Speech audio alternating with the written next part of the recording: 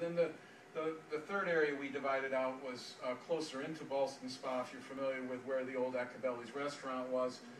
The place in back of that, the development back there, is called Carpenter's Acres. We gave them municipal water a number of years ago, but there's no sewers up there.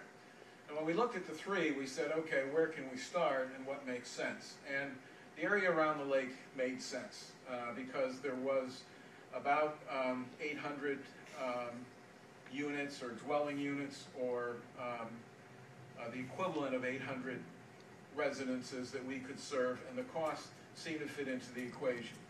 So that's where we decided to start. The other place we could start as well is up in the northern end of town, up in that Carpenter's Acres area, because that is an area that is literally surrounded by sewers. Everybody has them except these people. So it's very economical to bring